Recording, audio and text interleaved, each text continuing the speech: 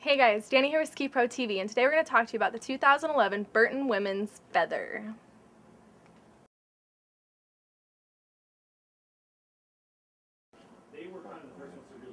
The Feather is Burton's best-selling women's board from last year, mainly because it's a board focused on progression.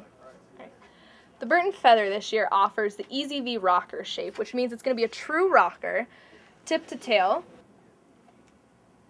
which means it's going to start in the middle and come out, and it's going to have a slightly tapered shape to it, which is going to make for a really nice catch-free ride all day long.